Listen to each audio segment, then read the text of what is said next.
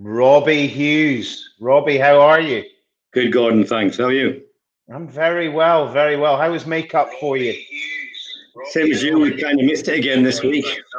Yeah, no, it didn't. It doesn't take very long for us. How's everything been going? Very well. Yeah, we're doing good. Distillery's working fine, and everybody's happy and COVID-free. I'm pleased to say. So yeah, doing okay. What about you?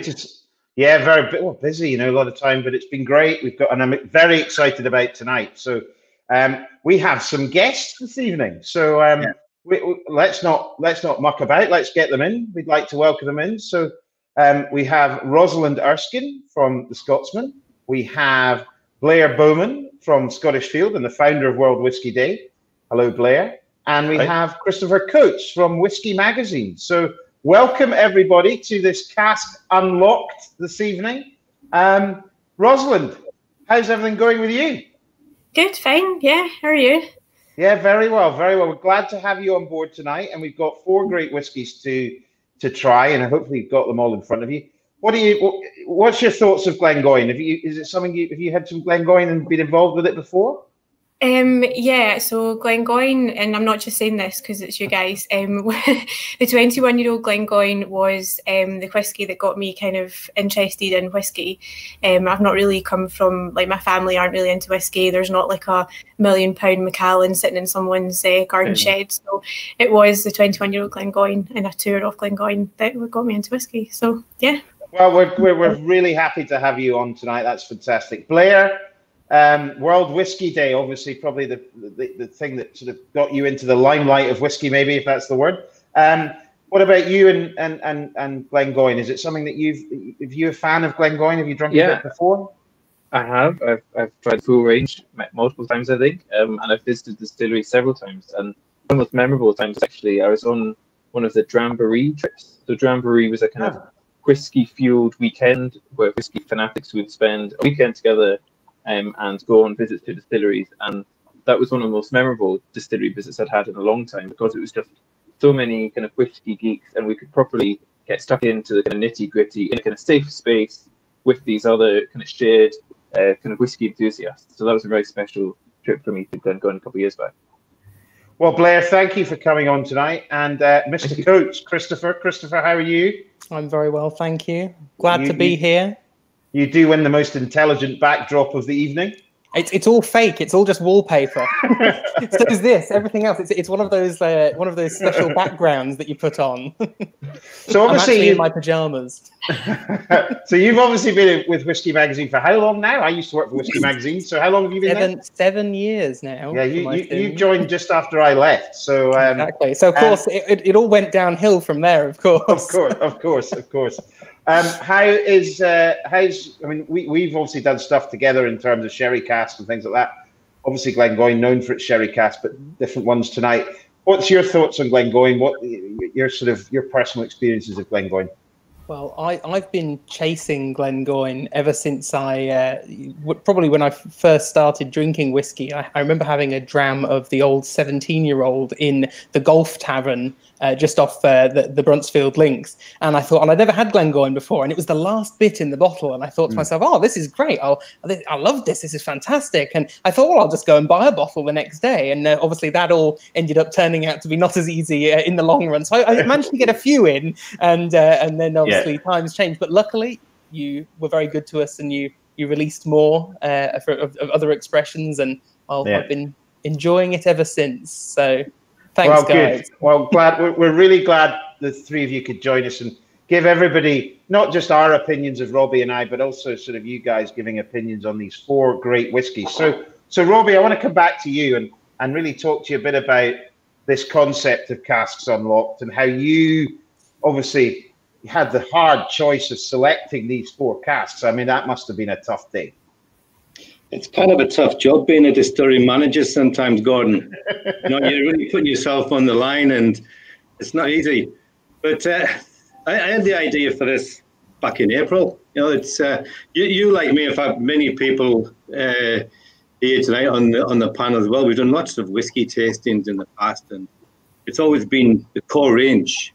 Occasionally, if you're lucky, you might occasionally get to slip in a single cask in one of your whiskey tastings.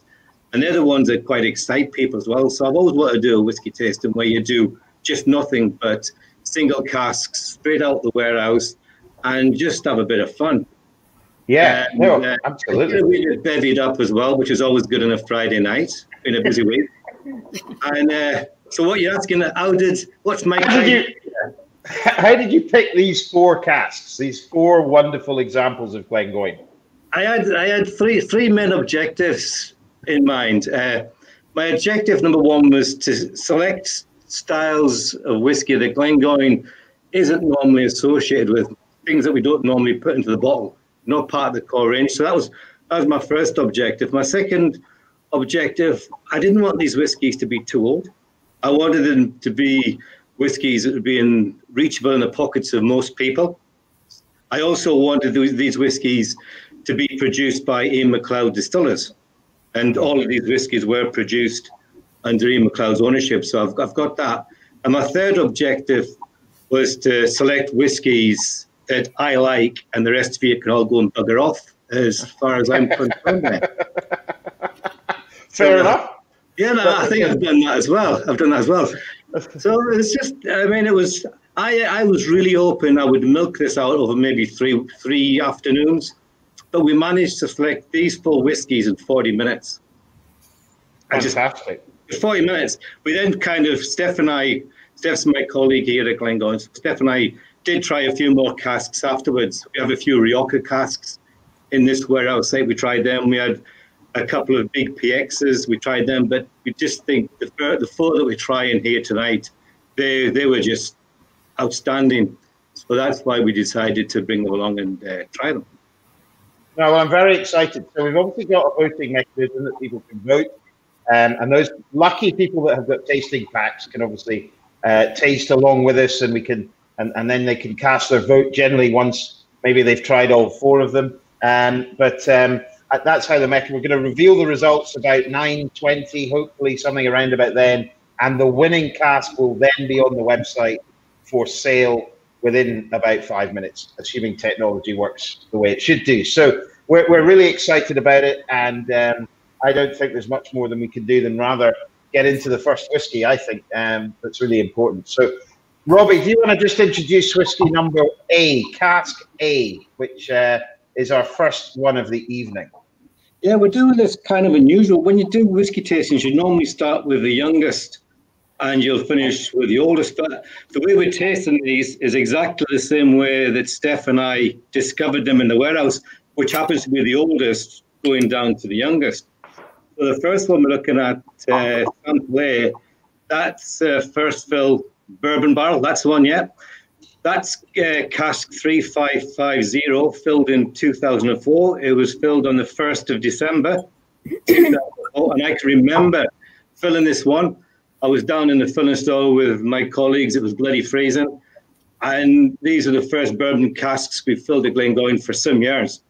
We filled 73 on the day, and we've only got 2 of these casks remaining in the warehouse.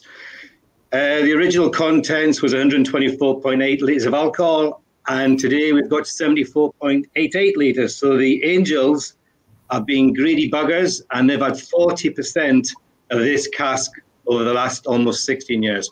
So 40% of this cask has just evaporated. Angels share. Wow. Okay. That's so greedy. It must be good then. It must be very good. It's either that or the guys in the warehouse, Christopher. Well, then it definitely must be good. But they're not Angels. I mean, I think the key thing is that we don't use a lot of bourbon casks. But Glengoyne in bourbon is fantastic. We all know that. In our core range, the 12 is the only whiskey that really has any first fill bourbon of any note in it in the core range. So Glengoyne in bourbon is fantastic, and so we do use a lot of sherry casks. But let's get in amongst this whiskey. 54.9. Okay. So yeah, this is the weakest of the bunch. Hey. So what we're getting in this? Well, I mean, it's an obvious thing to say. There is definitely a hint of vanilla in this somewhere. Of course, you would expect that. there's masses of vanilla, and you also get that lemon citrusy notes coming through, which is associated with a bourbon first fill cask as well. I mean, yeah, there is, absolutely. I mean, the other thing to notice is I a little bit noticed this already, and it will be more apparent if I add a drop of water. 54.9. There's a lot of that Glengoyne fruitiness and that slow distillation style that we really generate fruitiness coming through that, and that really comes through. And I think if you add a drop of water, it would be even more apparent. What do you think, Blair, on the nose? I think it's delicious. I'm getting a lot of kind of Victoria Sponge, kind of like Victoria Sponge, or with the kind of jamminess, but then also kind of like lemon drizzle, kind of fusion of a Victoria Sponge and a lemon drizzle cake. But it's very nice. Nice. That sounds great. What about you, Rosalind? Rosalind? Kind of bake-off idea. Yeah, no, very good. Well, I think to continue Blair's bake-off idea, I kind of thought like sticky toffee pudding with vanilla ice cream for the vanilla thing. But yeah, specifically like some kind of cakey, nice. Mm-hmm. It has got a sort of sponge cake sort of thing to it, hasn't it? Christopher? I completely agree. I think for me, I'm getting it's that coconut that's coming through for me a lot, as well as the citrus. It reminds me sort of a little bit of having maybe we should put this in a pina colada and see what happens. Yeah, there is a little bit of that. There's also I mean, I hadn't thought of pineapple. Now you've said it, I'm like, yeah, there is a bit of that in there. And there's a bit of that barbecue pineapple. Yeah, exactly. Yeah. And just for those who may not be too aware, ex-bourbon casks are renowned for some fairly well-known flavors, i.e. American oak is very famous for its sort of vanillin that comes out of it, giving you a lot of vanillas, oak lactones and those sort of things. You generally get a little bit of wood spice, probably in a bit of first fill as well, which might well be in there when we taste it. And yeah, sort of citrusy elements and a creamy butteriness sometimes. So let's get in amongst it and have a look. Why don't we have a little taste? Cheers. Cheers. Slanjava. Fantastic. So I'm just going to see what a few people are saying online. We've got a lot of people in tonight. Fantastic. So I'm just kind of calling out a few people here that there's messages flying in. So Peter Neubert from Appleton, Wisconsin. Good evening. From Minneapolis as well. Sarah Beckman Chasnoff. I think Sarah's been on a tasting before. Gordon Grant is saying hello, Robbie. How you doing? Bram from the Netherlands. John Cowden. Hello, John from Greece. How are you? Good to see you. Or not see you, but hear from you. Let's get on to some people's initial thoughts on the whiskey. Sebastian from Germany. Right, thoughts on the whiskey. Here we go. Eric, I have no samples, but I choose the Madeira Cask. Fair enough. Lemon. So smells of oak. Yeah, John, it does have a little bit of that for sure. Thomas Needhammer, beautiful floral fruity notes, which I think there's a lot of that fruitiness in Glengoyne. One or two others. Coconut for sure. Yeah. There seems to be Caroline Jones from Blackpool. Hello, good evening. Nice start, very good beginning. So there seems to be some really lovely thoughts on this whiskey on the nose. So I'm going to have a taste of it. I haven't had a taste of this yet. I've had a little sip. I'm going to try a bit more. I've just put a bit of water in it. It definitely makes it more floral. I'm getting a lot more kind of like fresh cut flowers. It's very summery. Quite drying. Yeah, somebody said that, it's a very nice hardcore winter whiskey in the comments, but I would disagree with that. For me, anyway, it feels really fresh and summery. And I'm now thinking about this kind of pina colada idea. I think it would work really, really nicely with that. Yeah, no, I absolutely. It has a lot of that sort of slightly tropical fruit element, just a little bit. I get even a hint of a mango coming through more on the taste now. Yeah, exactly. Yeah, I'd agree. It's like a kind of dried mango peel, kind of papaya-y. Definitely, yeah. So Robbie, So Robbie, in your sort of, we don't do lots and lots of bourbon casks. We've done a few single casks. We do use. I mean, as a distillery manager, would it be fair to say that bourbon casks would represent a little bit more generally lighter maturation? So more, not as a rule, but more of that house style coming through? Yeah, it's just it's a nature of American oak. it tends not to give as much as the European oak. So it is a lighter maturation. And this American oak is probably most of the industry's 85% casks matured in Scotland are American oak. So this is just something quite rare. That's why I've picked that. It's a gentler maturation. You can tell by the color. I mean, it's got the longest maturation, but it's the lightest of all the three whiskies we'll be tasting tonight. Yeah. It's woody. It is dry. It's that peppery. I quite like that. You know, when I was a baby and was, and drinking at Balblair Distillery in a warehouse at the age of 18. This is the kind of whiskey we were liberating, so to speak. And it takes me back to a misspent youth. I don't remember much of it, Gordon, but I'm sure this is what we were drinking back then. I could imagine your misspent youth was bourbon, cask whiskey, and Tudor crisps. I would imagine. Well, not so the Tudor crisp, and not in there. It was more like maybe scampi and haggis or something up there. Rosalind. That's a really good example of Glengoyne in a bourbon. Absolutely. It's superb. It's very easy to drink. Yeah, it is, and remember everybody, it's 54.9. It's a high strength version, so a bit of water will really allow you to see it even more, I think. And when you add water to whiskey, different flavors come out and up. And Rosalind, what do you think on the taste? Yeah, I really liked it. I same as Blair. I thought it was kind of sort of those kind of dried mango chip things you get. And I know you've said you really do a lot of bourbon barrels, but I thought it tasted distinctly Glengoyne. Like I probably would have maybe gone, I think that is a Glengoyne if I didn't know already. Yeah, I mean, what I love about bourbon, I'm a big bourbon cask fan. I love I love all whiskey, but I love bourbon cask because the sweetness is driven more towards the front of the palate. When you drink a European oak sherry cask or European oak cask, it's further at the back, and and it almost bypasses the front of the palate, and you get that sort of tannic dance across the tongue. And here it's like if you drink bourbon, as in a bourbon from America. Before you've even drunk it, your front of your tongue's going, it's going to be really sweet, and you're like, that, and it's just a great because it's made with corn and put in American oak. But I love the way that American oak, and particularly the bourbon cask, drives the sweetness forward in the mouth. Anything else to add, ladies and gentlemen? I think it's interesting with a little bit of water, those citrus elements really came out on the palate. I was getting a bit more of that sort of a kaffir lime, quite a distinct flavour, and the florality as well developed. It reminded me a little bit, not overly strong, but a little bit of gentian. Sort of like if you've ever had Suze, but a very diluted one. It's just a little whiff of it, and then quite drying. Even once the water's added, it's still quite drying to the finish, and sort of a hint of grassiness in that finish. There. It's interesting. Yeah, there is. Yeah, I'd agree. Peter Neubert's got a question. Robbie, you might be the best to answer this. Do we reveal any of the distilleries we get our bourbon barrels from? Yeah, we don't hide them. We can be Heaven Hill. This particular one didn't actually have a name on it, but we'll get them from everywhere. We don't kind of specify that it's always got to be from the same, the same distillery, because whatever the cooperage has in stock at the time when we ask for the bourbon barrels, we do a lot of Heaven Hill. Yeah.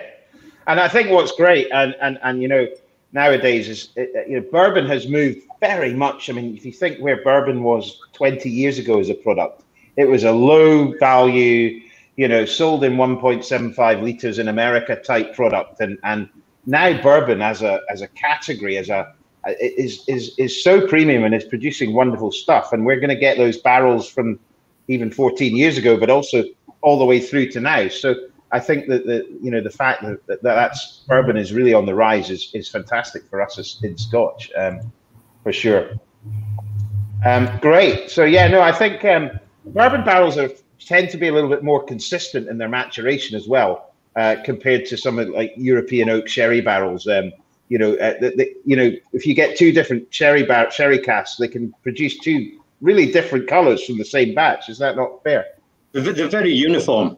Bourbon, yeah. They're almost built within millimeters in size of each other. They're very uniform. So you would probably find the other 73 casks, barrels that we filled on the day, they would have been you might find one which is slightly different, but they are pretty much, as I said, uniform and deliver. You can guarantee you know what you're going to get when you fill it on day one. Yeah, no, absolutely. They are very, very high. I think you said it were very high. I'm very impressed by number one. So yeah, it's going to be very interesting to see. The colours are completely different though, and the other samples. So this is the kind of the odd one out, I guess. But the bar very, very high. And certainly in terms of the wood impact, even though it's first fill bourbon, this doesn't feel, and despite its age, it doesn't feel sort of overly woody at all. This is a fantastic balance of spirit, style, and cask, and it's going to be interesting because I suspect that some of these other examples we've got here might have a bit more of a leaning in the direction of the cask influence. So I'll be interested to see how if this is sort of not a blank canvas, but if this is the sort of in the realm of something we might usually expect. I'll be keen to see how this develops over these other casks. Yeah, no, and what I would say to everybody out there, and I hope Rosalind, Blair, and Chris and Robbie would agree, if you can, don't finish your first whiskey. Don't finish it. Leave a little bit there. Leave it open. Come back to it. That's what blenders do. That's what people do when you guys are judging and doing judges. I don't particularly judge, but Rosalind, you've probably done some whiskey judging, I would imagine. Blair, you've done it. Chris, you've done it. How would you do? Would you recommend that? Definitely. In my understanding is, and you guys will be able to shed more light on it. But my understanding is that there's something called the difference test that's done in blending rooms, where you have two samples that are set the same and one that's an odd one out when you're checking for consistency. And while it's obviously not quite the same when every sample is different, having that context from being able to go to something that is wildly different and then back again stimulates the brain and almost allows you to completely come back afresh to a dram and really start assessing. So it's also going to be different when we're comparing the rest of them. So when I'm doing judging, is I like to have a flight of several, because when you're just looking at one in isolation, you don't really have anything to compare that to. So having something to reference, to compare against and contrast is a really helpful thing for anyone tasting with, in at home, having two whiskey side by side, or in a bar, just having two rather than drinking it, independently on its own. It can be harder to kind of pick out differences between them. Exactly. And Rosalind, I would imagine when you get to a situation as many people may well tonight, I've got two that I really like, but you've actually finished them both. You want to go back and it might just be the one that tips you into a particular style over the other one. Yeah, definitely. Especially once you've had more of the other three. Yeah, well, yeah, for sure. So look, I'm going to leave my first whiskey with a little bit of water in position one. I think we should move on to whiskey number two. Robbie, whiskey number two. Can you talk us through this cask? Because this is quite a different type of cask. Yeah, this is a port pipe. Cask number 38, 2005. So it's actually just a wee bit younger than the bourbon. This was filled on the 19th of January, 2005. The original contents, this one was 404 litres, so this is massive. This is a huge cask. You're one of the biggest casks we've ever filled here at Glengoyne. But we only filled 3 of these, and we've still got the 3. Right. And we've got all 3. So number 36, 37, and 38 were filled, 3 port pipes, and there's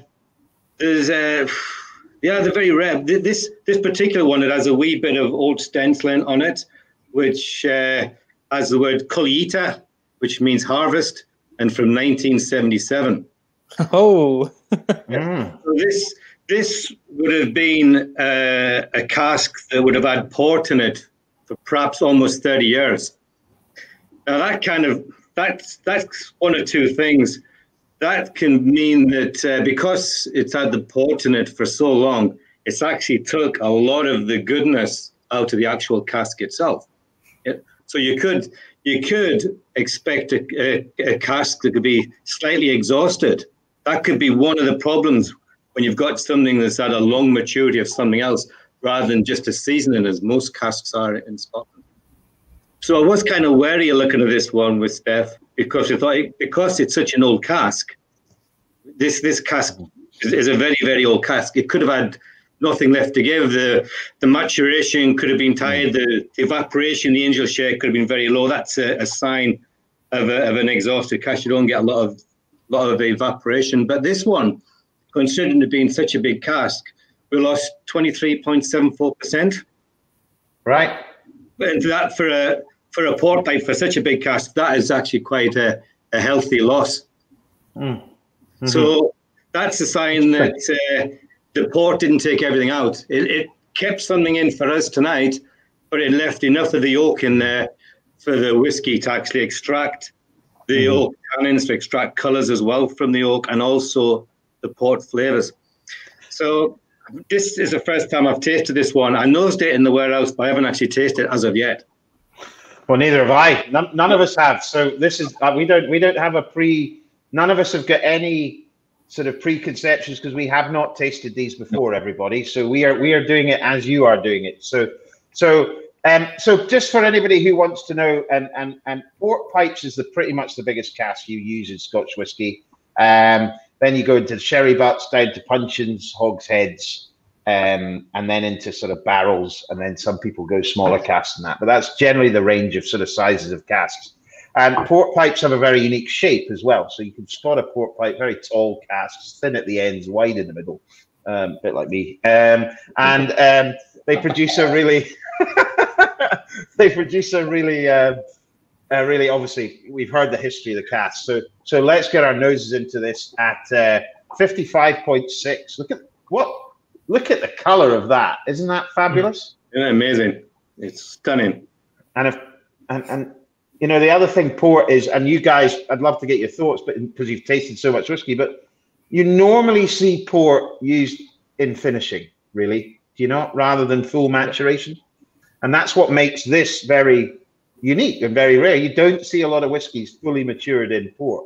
I mean, if you think of PX casks, port casks, other type, you know, those are generally finishes, you know, generally casks used for finishing. But to have a fully matured Glengoyne in port is really, really exciting. We have tinkered around with ruby port in the past as well, Gordon. But this one would have been a tawny, because of its age. This would have been a tawny port. Right. Okay. Exactly. That's quite interesting. Because I don't know as much about port as I do about sherry. So that's quite interesting in terms of it. You know, obviously what was in it is crucial to an element of the flavors. So. And being a Kalita, it means that it would have been an exceptional harvest as well. You know, this is something that they identified early on. This is great wine, and this is going to take long aging in casks. You know, as you say, Robbie, it's a very old tawny port from one harvest. All you know, seen identified early as very high quality, and it makes it a very different beast from a ruby port cask, from a ruby port production cask, and certainly a world away from a seasoned cask. And to your point, Gordon, there's a lot of port cask finished whiskies out there that sometimes are not quite there in terms of the integration, whereas you can tell already from this that the spirit character, the distillery character, is integrated phenomenally well with this old port cask. It's full of sort of lingonberry, licorice, dark chocolate, a little bit of clove. It's superb. Yeah, no. Well, let's get some people's comments. Rosalind, what are you picking up on the nose here?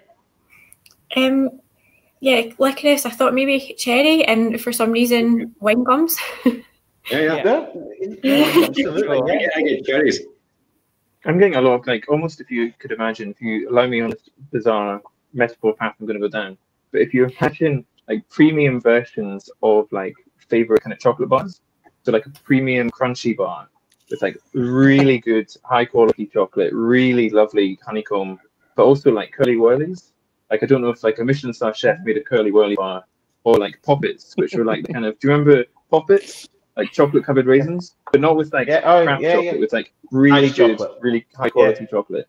I'm getting a lot of that on the nose.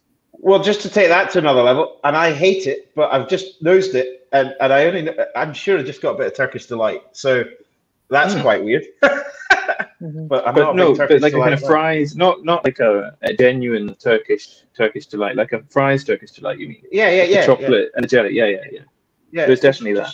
Just hit that. That's really good. Yeah.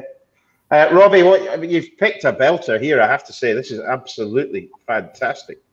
I can't think of many. I mean, I really can't think of many single casks or whiskies that are, I mean, there probably is quite a lot in terms of other distilleries doing them, but I just seem to see port finishes a lot more, obviously, as you would expect, what is everybody saying out in leather? Chocolate, caramelized chocolate raisins. Yeah, you were sort of mentioning that. Kind of weird on the nose at first, but this is just stunning. What a cask from Dominic. What else have we got out here? It's like breathing thick treacle, but in a good way. That's how I want to go. I like that. Yeah. How did he go? He was breathing thick treacle. It's an absolute beauty. Pomegranate molasses. Interesting. Yeah. Yeah. So, you know what? I'd agree with that. That's a really good shout out. The pomegranate molasses. That slight earthiness, and along with that sharp berry sweetness that you get from pomegranate molasses, for sure. That's from Distilled Consultants Limited. Ah, well, it sounds like they should know what they're talking about. It does sound like they should know what they're talking about. Robbie, what are you thinking on the nose? Isn't it beautiful? It is. It's stunning. It's absolutely stunning, and I agree with all those comments. It's got the rich chocolate. It's also got this, the lighter, sweeter chocolate that Blair was talking about there, and the molasses and cherries from Rosalind. I mean, the first thing I got was like dark cherries. It is stunning on the nose. Absolutely. Yeah, it is absolutely stunning. It's sticking to the side of the glass, nice as well. It's just beautiful color. Yeah. So I'm gonna have a little taste of this, everybody. Cheers. Cheers.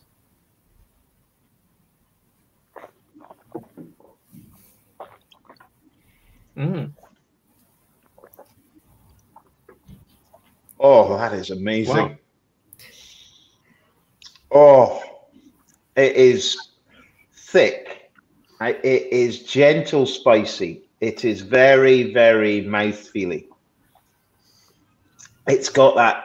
I'm sort of getting that. It's sort of trying to stick my jaws together. It's that is. It's almost like having a really lovely chocolate, like a really luxury chocolate. You just want to keep chewing it, and every kind of breath you take in, it just kind of pops a different bit of flavors. Really amazing.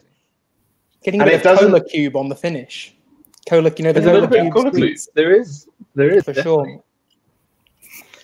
It doesn't. Your tongue just tingled. Yeah. Everywhere. I couldn't even get a point of the tongue that just wasn't tingling when I was drinking this. It was just amazing impact of that whiskey. And my immediate reaction, if I was given this in a bar and we're not doing it for this evening, I wouldn't want to rush to add a bit of water to that. For me at the moment, it's just. It seems I'm gonna add a drop of water for it, but for me as it is, it does not seem 55.6%. It seems like 48. Very easy drinking. Yeah, it just goes very easy. Brilliantly. It doesn't. It's just so balanced and integrated as well. The flavors just so really balanced. But you can still pick up a bit of that Glengoyne in there for sure, which is great after 15 years in a port cask. So, and I'm getting that, and I'm still tasting it. Where I haven't had a sip for over a minute, 2 minutes. And I've still got this mouth going on at the back. It's just flavors coming through. Neil McIver's complaining, Robbie, that you've got a bigger dram than everybody else. It's exactly the same. Exactly the same. He nipped down to the warehouse earlier today and just filled up his. He's been sipping that all afternoon. AKW. It's the perspective from the glass. Yeah, exactly. And also you're quite small, so it makes the glass look quite big.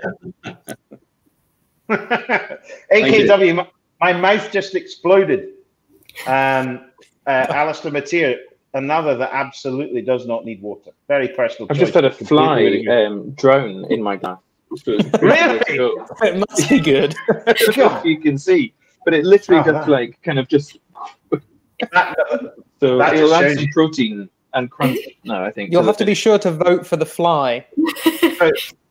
So Blair, that fly has been bashing his head off your window for the last 3 hours, and he's just gone, stuff this. I'm going in a big special way. Right in.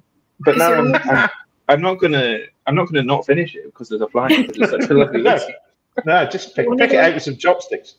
Is it one of those fruit flies? It's a fruit fly, yeah. Yeah, I've got one of them flying about as well. So I think the same. There's a lot of them around. There's a lot. I am going to add a drop of water to this, just to see how things develop with it. Can you be our kind of guinea pig and tell us how it goes with water? Because I am reluctant because it's just so lovely as it is. I'm not putting water to this one. I'm only doing it so not everybody will for science.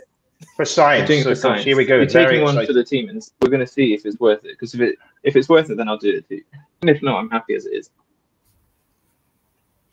It's a fantastic example of when port cask is done correctly and well integrated. It's not so many of them that are out there. You sort of get the flavor of the distillery character, and then afterwards you get this port flavor, and it feels almost like you're taking a sip of each at the same time. And and you can very distinctly go, well, that tastes like port and that tastes like whiskey. Whereas this has come together as one fantastic whole, which is not as common as one might like when it comes to port cask, for sure. Mm-hmm.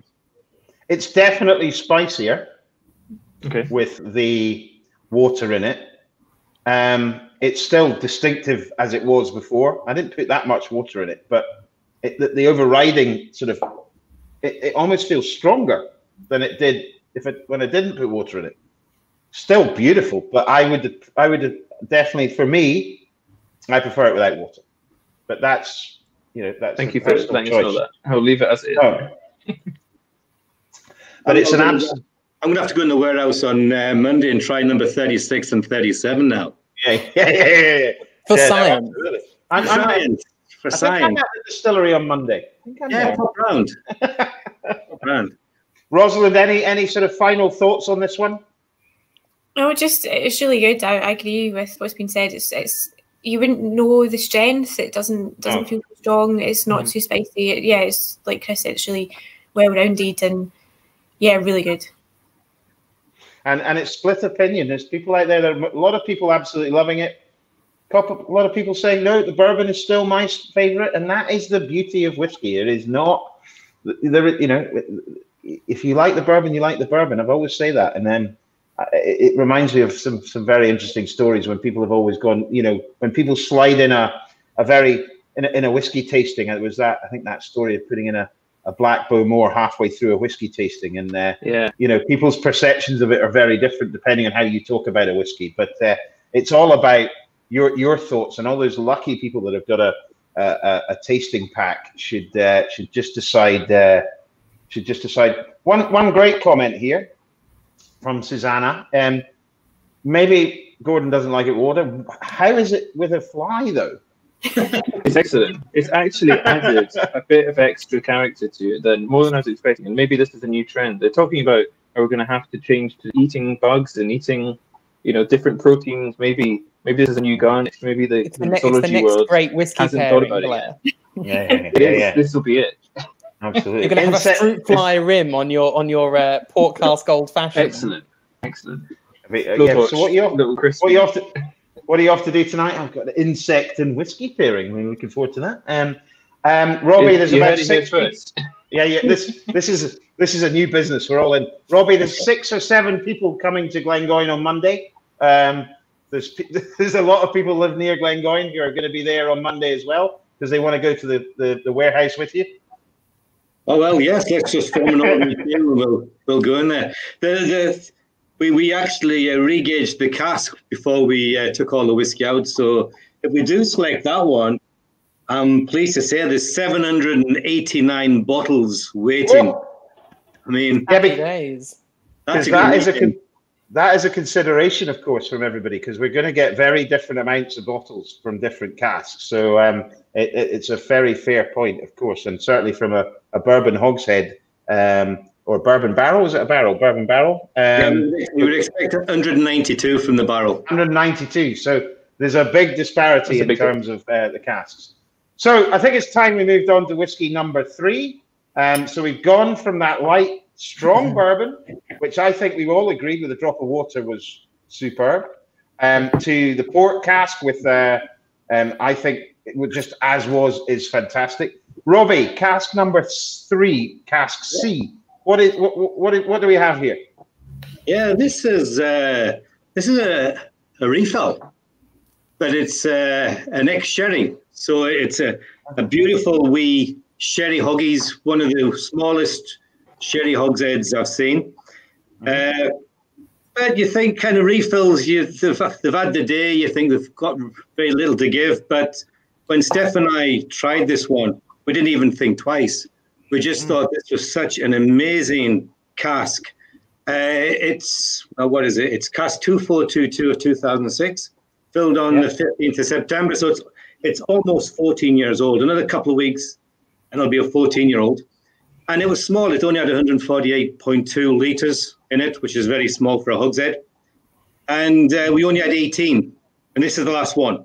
So this is the last one we've got in the warehouse of this particular style. It had, the Angels had a good go at it as well. They took about 37.1%, the greedy little sods. So it's had good maturation.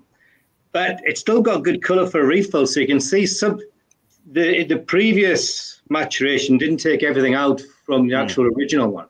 So it still left some of the colour in there. You see that by the sherry, the colour of it's quite dark. Not as dark as the board pipe, but for a refill for just 13 years, that's doing very well. Yeah, no, absolutely. So this one is sitting at, what is it? It's the strongest, 58.9%. Is that American or European oak? It'll be European. European. Okay, just checking. Because that's a big influence, obviously, in the seasoned cask world of American and European oaks. And so, yeah, I mean, what I've always noticed is, and I remember hearing it on Tomatin, who did some very nice sherry stories. They were saying, and I think you probably agree with this, Robbie, that when when you get that first fill, you get that color comes out of that oak really quite quickly. Lots of color in that first fill. Refill sherries can be really quite low in color, can't they? Depending on how long you've used it for first fill. And there's that great display at Glengoyne when you visit Glengoyne, which really shows the maturation in color and how color comes into whiskey. So you get a lot more in the first 10 years than you do in the last 20 years of a whiskey. And that's a really, really important thing to remember. And it's something I always say to people when people, as they do, judge whiskey by color without knowing casks, etc., etc. That has got a beautiful nose on it. Yeah, I can't. Really. There's something on that nose, and I cannot pinpoint what it is, but it is. I'm getting really nice. There's a nice heat. This is the first one we're really starting to smell the intensity of the strength. It's a nice. For me, I'm getting a lot of kind of Sichuan pepper spice, like a nice kind of peppery spice. But I'm feeling very Christmassy all of a sudden, despite being in August. I'm getting a lot of Christmassy notes. I don't know the called. When you get an orange, used to be as a kid, you get an orange and you stuff it with cloves and you hang it on your Christmas tree. So you get that kind of fresh orange citrus, but with a kind of spicy cloviness. It's got all of that for me. It's really nice on the nose. No, there's a lot of whiskey chat out. There's a lot of whiskey chat out there for sure. Sorry, a lot of Christmas chat. Lit my nose up like an Xmas tree, says Gibby. I like that. What else have we got out here? Next, Refill-Hogshead. So, no, we're down here. Sorry. Cask C is not too much sherry. I like it. So yeah, there's a lot less of that first fill influence, that European oak influence that Rosalind. If that Glengoyne 21-year-old is all European oak or 25 is European oak, but you definitely taste that European oak flavors in those whiskies because European oak can be quite a thick maturation, quite a heavy maturation. What do you think of this refill on the nose? I think Christmas pudding, some kind of stone fruit. I'm not quite sure. Maybe like a probably date or something like to go along the lines of like a Christmas pudding. But same as you, there's something I'm not quite. I can't pick up what it is. I haven't worked it out yet. Strawberry laces. Plum. I'm getting like Terry's chocolate orange, and strawberry laces. At first, I thought it might be those like little cherry lips sweets that you got, the ones that look like lips. But I think it's actually more in the strawberry laces camp. Yes, I thought some sweetie like sherbet or something like from the past.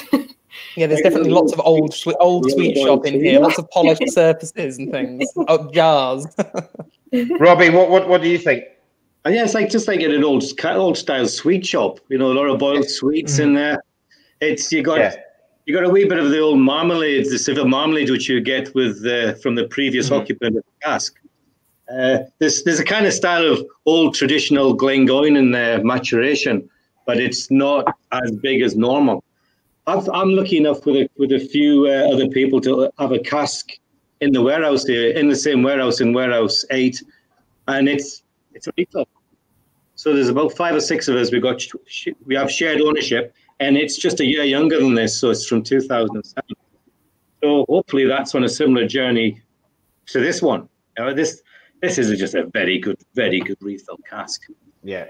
And I think, you know, I get asked a lot when I travel around the world, not so much obviously at the moment, unfortunately, but I get asked a lot is you know, why are refills? A lot of people think refills are inferior. They're not inferior. No. They just provide a different style of whiskey. Is that not correct? Yeah, they just tend to offer a little bit less because some of the first fill are too intense, the flavors for many people. That's why blends came into existence as well, because the single malts are too intense for many people. So a blend kind of calms it down. And I think a refill is a similar kind of beast, and often they are.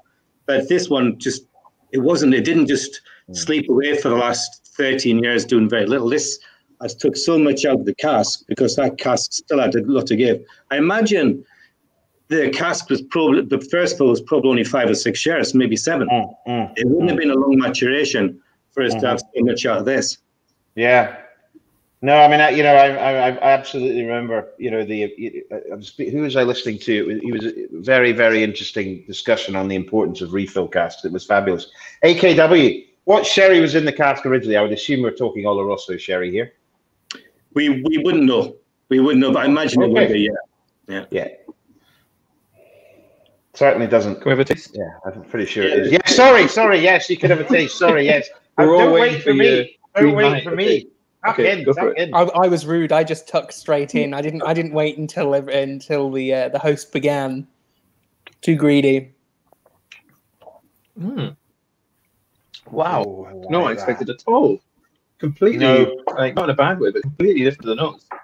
It's got a lot of lovely heat, and this is the strongest whiskey. This you can tell. Oh yeah, it packs a punch, but there's still enough there. You're not just getting burnt. You know, you get that kind of heat and that kind of chili, peppery kind of Sichuan pepper spice, but then the fruit comes through. So you do get that really lovely kind of sweet berries. I'm getting almost like kind of like brambles with like a kind of balsamic glaze or something. Yeah. There's a kind of balsamic-y, not in a negative sense of it being vinegar, but like a sweet balsamic. I'm getting that sort of demerara sugar, that, you know, that brown sugar that sticks together and moves when you. What's that? It's not demerara. What is that? Muscovado. Really? Yeah, that sort of sugar. I'm getting a bit of that on this on the taste. Really smooth. But what you notice with this compared to is it's actually, if you think of thickness of whiskey, the bourbon was the thinnest. This is a little bit thicker than that. The port is the thickest of them all. For me, this is. You know, this is when you taste a first fill sherry, you notice that thickness. But I like the fact this has got a little bit of that thinner style on it, which is great. Oh, nice and dry at the end. Bit of tannins coming through. Sort of that, like red apple skin, kind of that slight dryness that you get from apple skin. And there's no doubt that there'll be a lot of Glengoyne in there. We know there's apples and pears in there that actually become a little bit redder apples as Glengoyne gets a bit older. And then when you get into very old Glengoyne, very tropical, fruity. But that is, really, really, really. Are we speaking about Washington red apples here? Is that what I've got a fascination and a love of Washington red apples, and I definitely get that. And it kind of almost like those American candy apples. It's that kind of like that sweetness. Definitely. Rosalind, what are you noticing about this? And you must be able to come out with some wonderful flavors and things from your food and drink days that you can associate with this whiskey. I was just going to say it's quite lively. It is quite lively. It is quite lively. I think this may work with a drop of water, but again, that's not necessarily. It takes the water well. Yeah, it takes the water very well. Takes water well. Okay, I'm going to try that. Very nice. I think so. I was going to ask Blair if the apple is a red delicious apple. Is that what your Washington red apple is? Yes, a Washington red delicious is specifically what I'm talking about. I'm still a pink lady type of guy. Me too. Are you? Oh, I didn't know you were.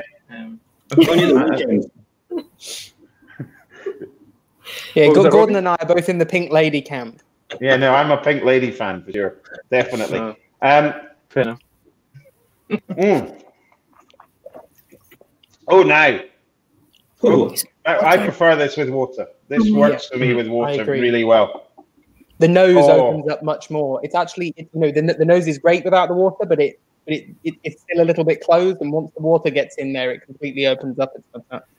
The other thing I find is it takes the slight spiciness out of it and adds by adding a little bit more creamier mouthfeel almost.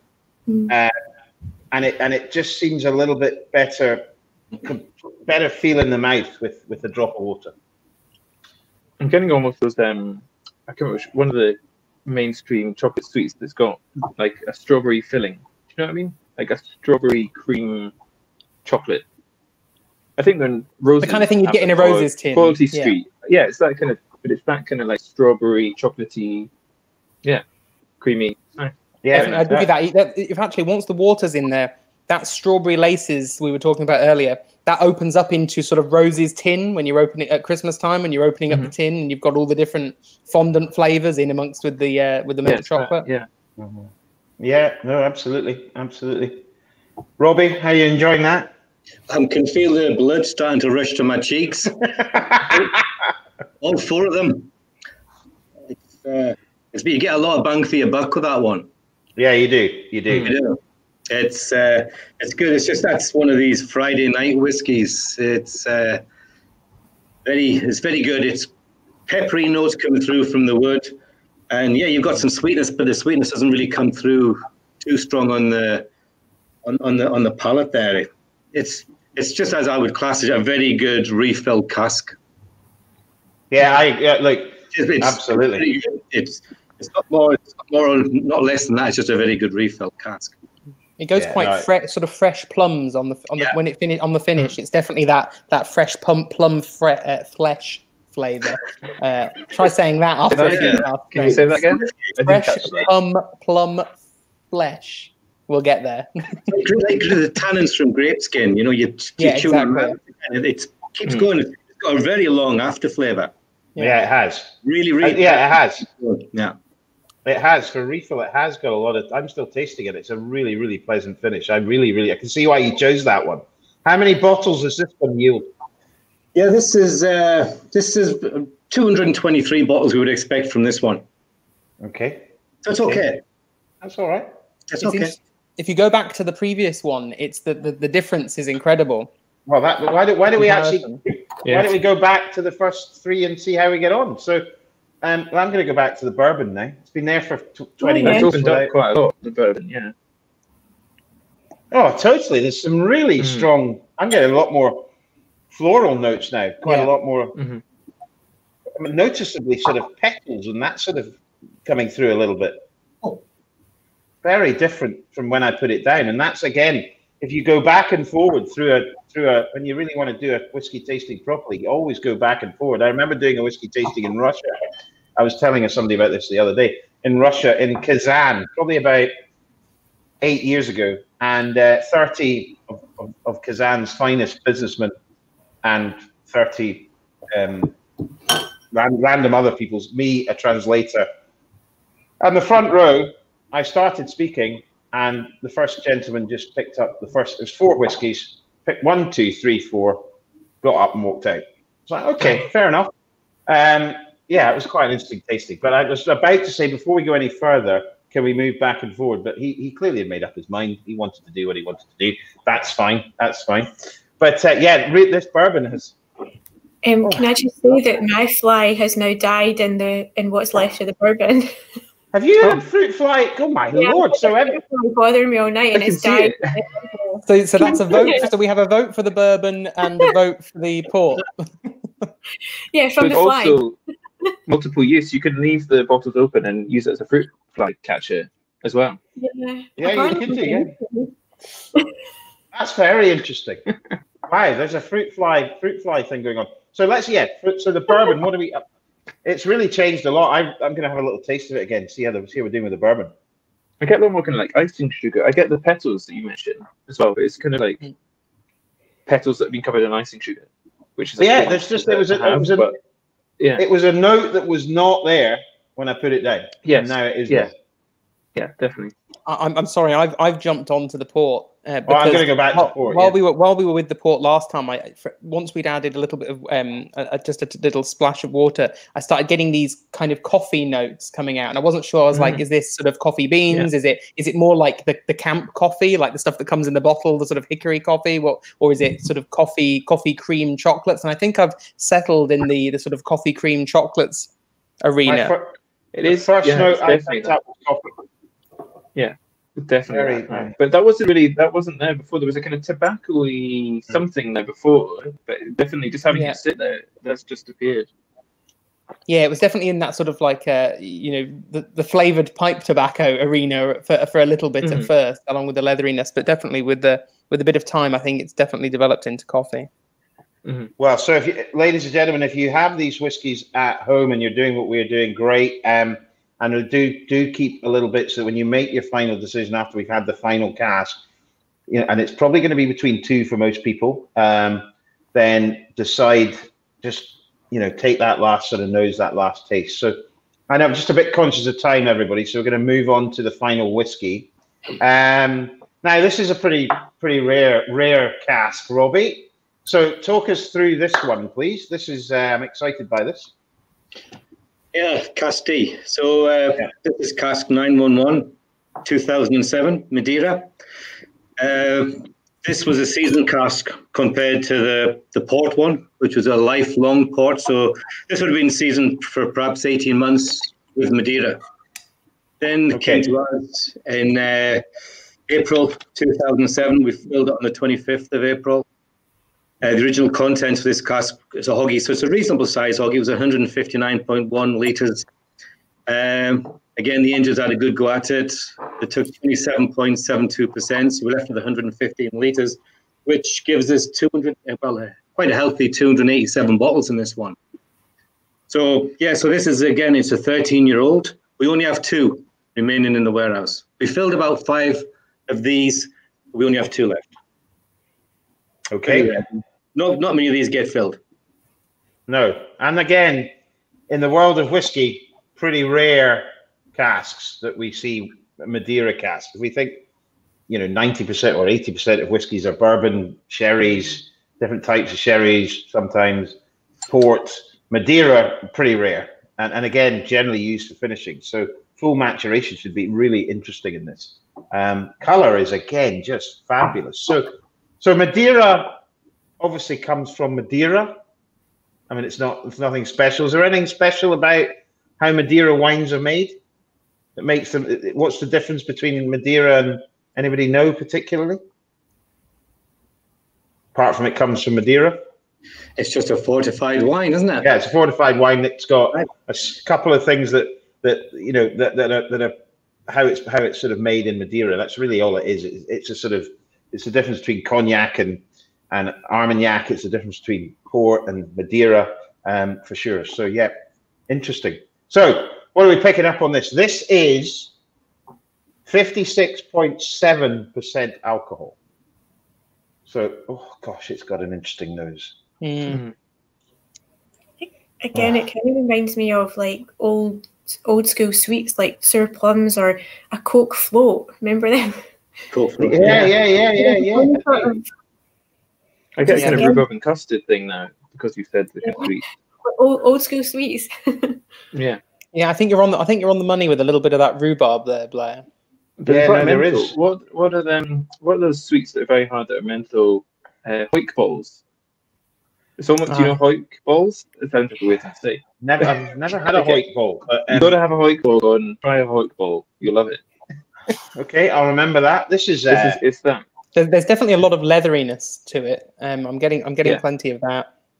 I think you're right with that sort of. There's some sort of tart smell in there, and I think rhubarb's the way that you. What was that, Robbie? I get that as pineapple chunks. That tartiness coming through. Now, and I'm getting quite a lot of apricot. Like I think it's probably like apricot chunks in tinned apricots, sort of that kind of thing. Yeah, no, definitely. Oh, that's really, really good. You can see this has got a thickness to it, and we look at the legs on it, it's a bit like the port in that way. It's going to have thick legs. It's a thick whiskey. This I'm going to have to try it. Kind of a peaches in syrup vibe going on with it as well. Yeah.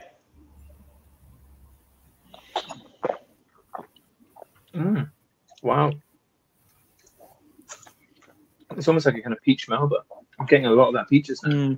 It is a peach. It's like a cooked peach. It's like a It's not a raw peach. It's all like overripe cooked peach or like an overripe poached peach. Yeah, poached in Madeira almost. Yeah, poached. Like yeah. Oh yeah, that is. But it's got a dryness to it. It's got very different profile to the port, but it's got a slight bitterness in a pleasant way to it. Yeah. There's a pleasant acidity to it as well, actually. Yeah. Tannic. No, definitely. Banana. Sorry, Rosalind? Anyone getting banana, like sort of baked banana, like banana bread? Yeah. Kind of, you know what? I for me, it's more of like a foam banana sweet kind of vibe going on. Yeah, you know, foam bananas. And again, if you think of the whiskey world, fully matured in Madeira, rare, really rare. So I mean, the whole I think for people that got the kits, I mean, to get the chance to taste the same distilleries, output from roughly the same years, but the only variable that's been across the whole is the cask. It's a really exciting thing to get to taste, in its purest, rawest form.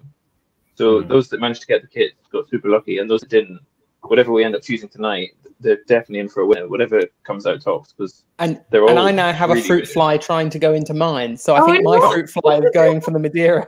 Well, I mean, it's interesting. It's interesting because I did notice about 2 minutes ago, Blair has got another fruit fly coming in for something. He flew across the screen, kind of waving out of the way. Yes, I was trying to be like that, but. I've got one somewhere, but he's not landed in my whiskey yet. Robbie, no flies on you, mate. Well, you and I often shower, Gordon. That's probably the difference between our Yeah. I think the fruit flies are trying to rig the vote here.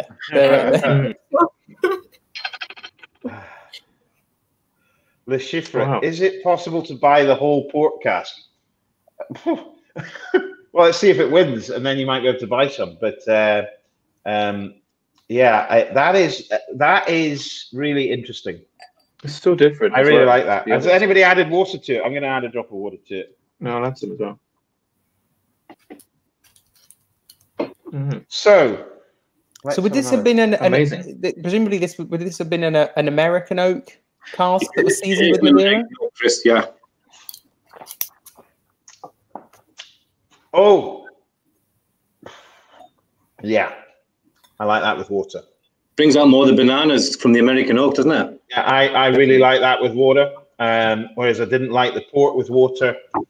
I think the refill was good with water, and the bourbon was great with water. So there you go. Complete mix. Everybody will be different, but very interesting. Mouth-watering dram. It delivers a hell of a lot more on the palate than it does on the nose. Fair enough. Not sure whether risk adding water to D. To D. I think water works for D for me anyway. Yeah, it just brings out a bit more freshness. I get a lot more kind of like rose water now, like a kind of Turkish delight kind of note to it, but kind of with some spices, spice market. And with that water, I'm getting a bit more vanilla coming through. That little hints of vanilla just in it, but not vanilla ice cream. More just sort of that sort of. I don't know. It's very hard to put almost vanilla, slightly flavored vanilla custard. Weird. I don't know what I'm trying to say, but yeah, that sort of note. Creme anglaise. Creme anglaise, possibly. Yes, that's the word you're looking for. It's a lot better than custard.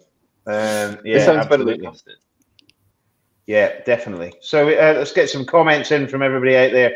Rhubarb and custard with a pickled spider. Interesting. Nice. You're going to have a bottle of all of these now anyway. They're ready.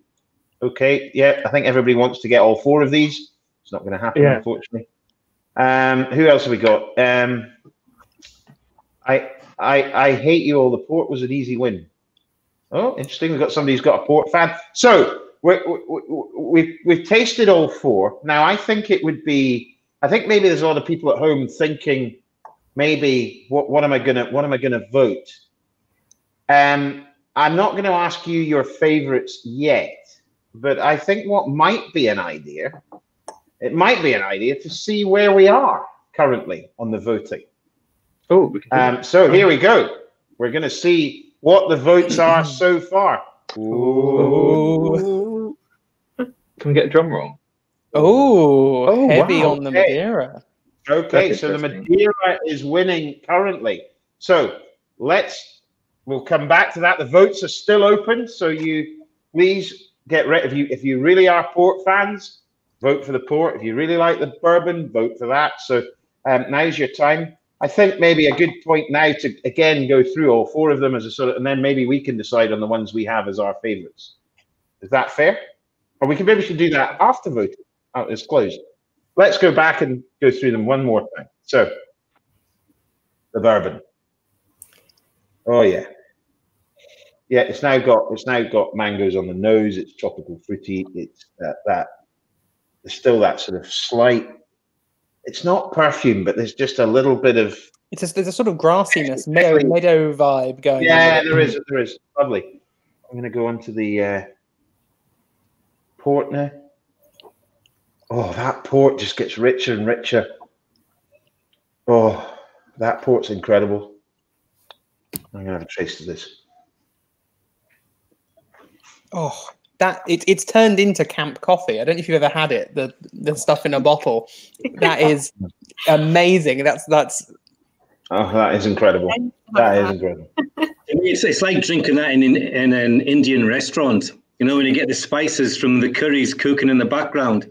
You know, there's just yeah.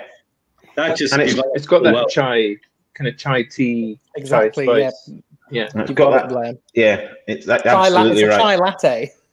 It's absolutely. It's like I don't know if you've had the chai that you get at Dishoom. It's that Dishoom chai creamy spice that just Yeah.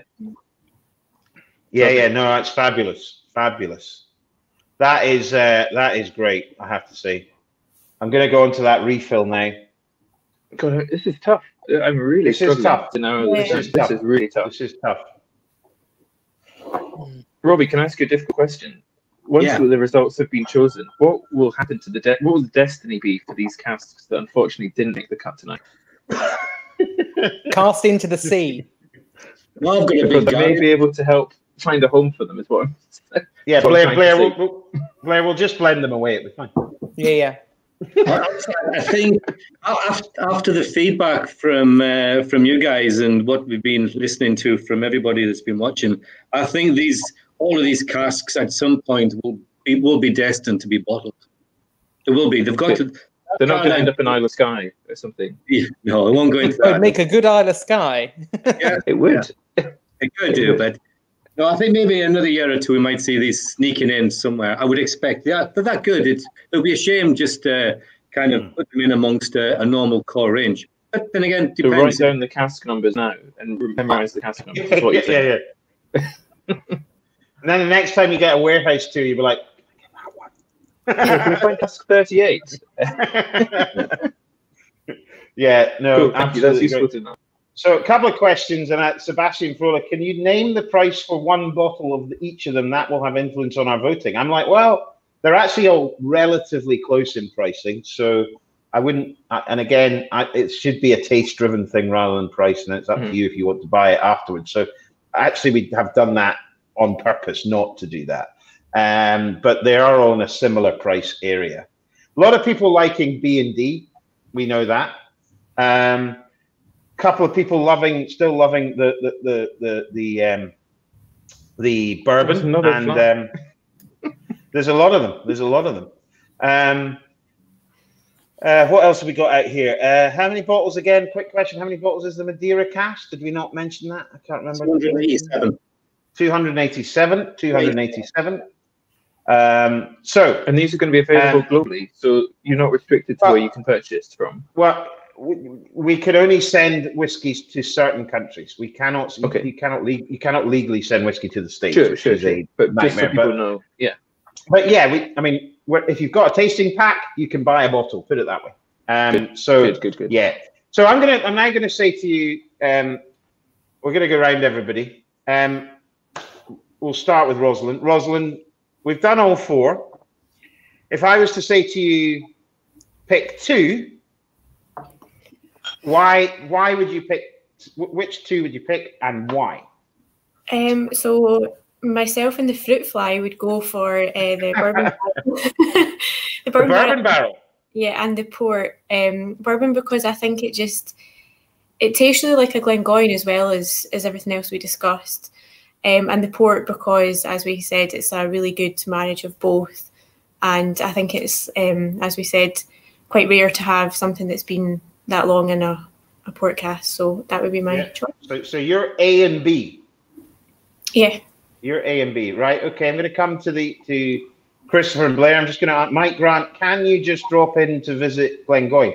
You cannot really just drop in to visit Glengoyne. You need to arrange it beforehand, just with social distancing and how we manage people around the distillery. So please go onto the website if you want to visit. We cannot take real walk-ups. I think, is that the situation, Robbie? I think that is the situation, is it? Well, that is, unfortunately, yeah. This year, hopefully things will improve next year, Gordon, but as things stand, yeah, we would really appreciate it. And it does break our hearts to turn people around. It's just the way things are at the moment. Yeah, we have to. We really want to have people there. We know we have a lot of people love going to Glengoyne. It's such a wonderful experience, but we have to keep people safe, and that's the #1 prerogative. So we cannot take walk-ups. So I'm afraid that's. The shop is still open, Gordon, so we will still welcome people to the shop. Yeah, if you want to buy stuff from the shop, you're more than welcome to come. But from a tour perspective, yes, a little bit more difficult because we have to move people around the distillery. Blair, so if I was to ask you to pick 2 of your favourites of this 4, difficult, I know. I'm going back and forth still. Yeah. Where do you think you're at? Again. I've also narrowed it down, like Rosalind, to A and B. Interesting. Yeah, that's just. I think, like she said, I think the A is just cracking. It's really good. I am now thinking, hang on, but there's a much smaller outturn, so fewer people will get a chance to taste it, which would be a shame. But it's just very, very drinkable. It's classic Glengoyne, but in an interesting, unique way because it's in bourbon. And then for me, the port is just stunning. Just everything about it. It just keeps opening up. The fly chose it, so it must be a sign. Yeah, I just really like the port. So I think I'm probably leaning a bit more heavily towards B, but also I really, really did like A as the first one. So we've got an A and a B and an A and a B so far. Christopher, I'm going to rock the boat. I'm a B and D. So although I think I know which one's inching it for me over the finish line. Don't tell us. I'm not going to tell you. It's tough though, because I'm quite these guys will know, relatively vocal about opinions on port, particularly port cask maturation and how it seems to go wrong more than it goes right. And I think this is a fantastic example of when port cask has been done correctly. It's really, really well integrated.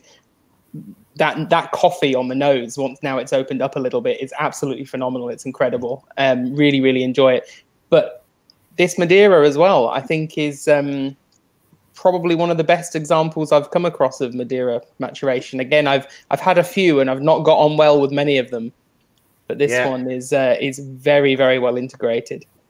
And none of there's quite a few Madeira casks I've had a real bitterness to them on the finish. That's kind of, it's all been going well with lots of citrus fruits and fresh fruits on the nose. Some great palate flavors, and then they've often been spoiled by kind of bitterness on the finish. And this one doesn't have that. This one's delivering from start to finish, which is great. Yeah. Just before we go to Robbie, a quick question. We hear a lot about the price of casks. What would you say a used bourbon barrel should cost these days? A used one? A bourbon barrel. How much is a bourbon barrel? A first fill bourbon barrel these days will cost, probably to get it all the way from the States to Glengoyne, around about $90 each, which is about, what, 65, 70 pounds? Mm-hmm. And then our Oloroso sherry casks are a lot more than that, aren't they? Oh, yeah, you're looking at the best part of, you're heading up towards £900 to get first full sherry butt from a ref to Glengoyne. And that just shows you, you know, that's and it's one of those things, those mad things about whiskey in terms of you got to buy those casks because they can sit in the warehouse for 10 years. You can see the money goes up front, but you don't get the benefit for 10 or 12 years or whatever. So yeah. Okay, Robbie, I'm going to come to you now. Where are you? And now you picked the 4 of them. You've got to now pick your 2 favorites. So where are you? Yeah, it seems a shame I've got to kind of leave 2 behind, but I'm in the same camp as Rosalind and Blair. I knew I was always going to like the bourbon. Mm-hmm. As I said, it was one of the first whiskies I ever tried when I was very young. Was that style of whiskey? So I knew I was going to love it, and it didn't disappoint. It's exactly what I thought it was going to be. It's just got that pineapple-y, vanilla-y coming through. We've still got Glengoyne notes coming through after 15 years. To me, it's one of these, you know, these Moorish whiskies where you just get the top and just throw it away and just have a really good night. Just sitting there enjoying that whiskey. So I love that. And the port one, I wasn't sure what to expect. But I think what Christopher was saying, it's just, and Rosalind, it's just a really good marriage throughout it. Sometimes the port could domineer it and it could be kind of a bit sickly. I thought it could have been that, but it isn't. It's just the integration between the Glengoyne and what was in the cask before. It's just outstanding. I've never tasted a port cask. Not that I've tasted many, but no, they're pretty rare. I've never tasted a Glengoyne like that before. Well, there you go. So we've now got 3 people on A and B and 1 on B and D. And several flies as well. And the flies have had an integral part of this. My fly hasn't voted yet. No, he's not dived for it yet. Tell him to hurry up. Okay. Yeah. Do you have an email address? Do you need an email address?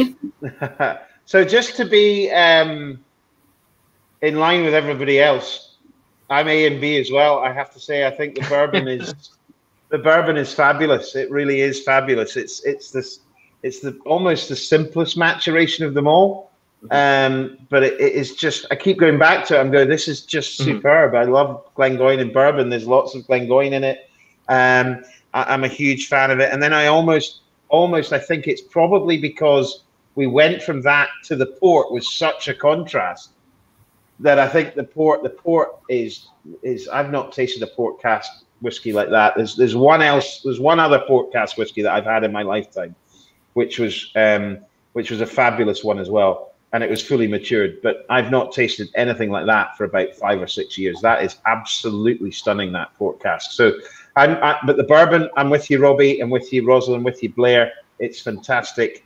It's a shame you can't do the 2 of them as a kind of like double, because as you said, side by side, they're really lovely contrasting. Yeah, just between the 2. It's really, really nice. But you still get that house style. You can still tell the connection and synergy between them. Yeah, no, I completely agree. I would say that the general public perception is B and D. So they're with Chris. The 4 of us, we all vote. So all 5 of us like B. 4 of us like A, and 1 of us like the Madeira. But I would say there's a lot, as we've seen already, there's a lot more support for the Madeira out there. So I'm going to say to ladies and gentlemen, we're going to go for about a minute till we close your voting. So I think it's slightly unfair on C. I mean, C is a stunning whiskey as well. It had really difficult competition to be up against tonight, because C is also a really lovely whiskey. There is no bad whiskey. It's a brilliant example. I think if that was just in any other tasting, it would have just been outstanding by itself. But because it had such tough competition, yeah, you're right. So now we wait till voting is closed. So we've got another minute to go. So great whiskies. Anything else to add as a sort of summary? What's your thoughts overall? Very happy with all 4 of them, Rosalind? Yeah, they're really good. It was hard. Yeah, it is hard. Yeah, it was really hard. No one's talked much about C, but it was good. C's stunning. I agree. It's just, it's like having 4 great, there's always has to be losers, but I mean, C would be stunning as Robbie said, in any other. So right, we're going to close voting. Voting is closed, I think. So I'm now going to ask you, if voting is closed, what's your favorite? Robbie, what is your favorite? So you went for A and B. Yeah, I'm going to go with B. You're going to go with B, port. Okay. Rosalind, what's your favourite? Oh, it's hard. I think probably B, but it was close. And C and D were great too. B, because as we said, it's a really good marriage of port and it's quite rare to come across. So yeah. Okay, Blair? Just as you were speaking there, I very quickly put in my vote for B. Oh, very good, very good. Just because, yeah, it just stands out. I mean, they were all very, very good, as everyone keeps saying, but B just had something a little bit, there's just a bit more to it. I think it will appeal to a lot of people, and it is nice that there's a bigger yield, so that anyone that does want to get a go of it would get a chance to taste it and try it. Yeah. Chris? Oh, tough. I'm never said it would be easy. I'm torn because it is so rare for a great, particularly a single Madeira cask to be out there in the world. They're sort of like finding a unicorn amongst the sheep. There's not a lot of them out there. And that part of me wants to sort of release one into the wild and let people enjoy it. But being brutal, I think I have to go with you guys on B. It's almost equally as rare to find a great port cask full maturation, and this one, the variety of aroma and flavor in that one is superb. Yeah.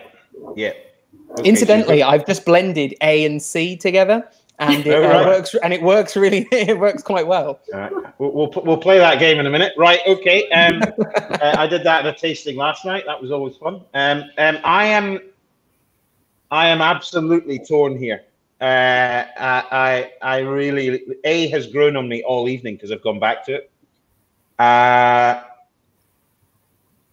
I really like the port as well.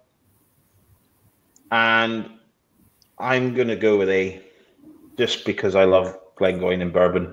It's really difficult, but it just keeps, for me, it's a really beautiful balance of spirit and maturation for me. And for me, and I tell you where it came, when I first did the blending malt master at where you blend your own whiskey, and the bourbon was a refill. This was the first one, refill. And I was just like, this is incredible. This bourbon refill is absolutely amazing. And I've tasted Glengoyne a few times in bourbon, and I love it, and I do love it. That port is fabulous. I mean, it is itsy bitsy, but just from my perspective, the bourbon is great. So I'm going to go A. I'm going to be a bit different, but B seems to be the winner on the panel. So now let's see the winner from everybody out there. Isn't this exciting? Woo! Is it A? Is it B? Is it C? Or is it D? Oh, there's a lot of... a last-minute resurgence. The port has come through at the end. The Madeira, now that's interesting. That might have been us lot. But the Madeira was winning 10 minutes ago. And now the port, my bourbon's a third, unfortunately. But I'm really happy. I'm going to buy a bottle of the bourbon. It's absolutely fabulous. The port, sorry. Well, there we go. The port is the winner. So a lot of love out there for B. A lot of love for D. But alas, the Bs have got it. So... fantastic. I think they're all great. Happy with that. Peter Neubert, woohoo! Dominic Schum, yes. B. Steve Laidlaw, panel influence, I think. I'm not sure. Oh no, I think Eric's got it right. Eric Herman in the comments saying B and D have to be bottled, and I think he's onto it there. Maybe bottle B now, wait a little while, and bottle D next year. And we'll have you back in 3 months to do this again. Well, I mean, I think from the sounds of it, that all the bottles will sell out. And I think something we've not really highlighted tonight is that these are single casks. So I mean, that's it.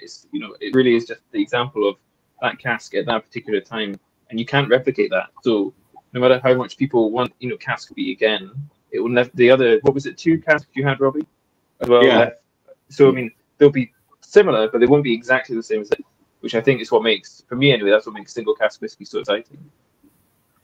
Yeah, no, definitely. And I think this has been a a really good exercise to showcase different styles and note that all those lucky people who have had, you know, those to sample at home. I mean, I don't think, Robbie, in the time you've been at Glengoyne, which is much longer than I've been, can you think of ever doing a tasting with 4 such different casks? No, as I said, this is the first time we've done this. Yeah. So no, never had this opportunity before, so it's really good. It's really good. We've had an opportunity to go in there and bring out 4 amazing whiskies in there. And we, you know, the criteria is quite, you go going for younger ones. Next time we go for slightly older ones. There's about 9,000 or 10,000 casks waiting for us all down in the warehouse there. So we've got a lot of fun in the future. Yeah, no, absolutely, absolutely. I'm really looking forward to that. I have to say, it's going to be a good time when we get people more involved in what we're choosing for Glengoyne in the future, which is great. So, I hope everybody has enjoyed the evening and the whiskies. And those who haven't, I hope we've given you an insight into the quality of what we can produce at Glengoyne, down to Robbie's team at the distillery producing a beautiful spirit, and our cask management, which is I think is absolutely wonderful. And Rosalind, anything to add at the end? Anything to? I mean, have you enjoyed the evening? How are your fruit flies going? No, we're fine. The fruit fly is still in the bourbon bottle. No, it's been great. It's been really good to try all the different casks, and as you said, they're all very different. And yeah, it's been great to see what everyone's thought. And I'm glad that one won, but it was hard. They were all really good. So hopefully you can do something with the rest of them. We managed something. Yeah. No, it's great to see so many examples of fantastic different full-term maturations in different casks. I think this pack was a great education opportunity for anybody that really wants to get their head around what different cask types can do to a particular distillery character. I think the only thing I would even say is add in a refill bourbon in there. You know, get a refill of the same age in there, and you've effectively got everything you could possibly need to know about the influence of different wine casks and different spirit casks on Glengoyne's style. It's a great opportunity, and thanks for having us along. Yeah. No, not at all. It was great. I think it was very exciting for people to take these packs, to do it at home, and actually have the results live. When you first approached about it, I thought we would do this tasting and then there'd be like 7 days until the results came out. But doing it live was really exciting. It's almost like watching Eurovision or something for whiskey. I loved it. It is like that. It is, and we have all our callers from Germany and all over the place. And Roy Mini tonight has actually won some points, I think, which is great. So absolutely. Now I can tell everybody it is for sale, so you can pick it up on the website now. Glengoyne.com/casks unlocked. So it is on there, the port cask. So get yourselves in there for that. So we hope you've enjoyed it. We've had an absolute ball. I think that's fair. It's been a great evening. Rosalind, Blair, Christopher, thank you very much. Robbie, you can have the final word. What else? What a great evening. Thank you for arranging it and picking such wonderful casks. That was absolutely my pleasure. I didn't expect it to be as good. I knew we'd get perhaps 2 or 3 good whiskies. I didn't expect us to get 4 such high quality whiskies at such, just spending 1 hour in a warehouse there. And I'm really glad I could spend it with these 3 esteemed people as well. I've really enjoyed the comments, really educated comments there. And obviously these guys know the stuff. Yeah, no, it's been great. And I really would like to thank you for taking your time out to come. Thank you. And I hope you've all enjoyed this Glengoyne Live. It's been great. And, we're a family-run business. We strive to make great whiskey, and we hope you enjoy it. Thank you. Thank you, guys. Cheers. Thank you. Until next time. Cheers. Cheers. Yeah. Cheers. See you again soon. Cheers. Cheers. Bye-bye.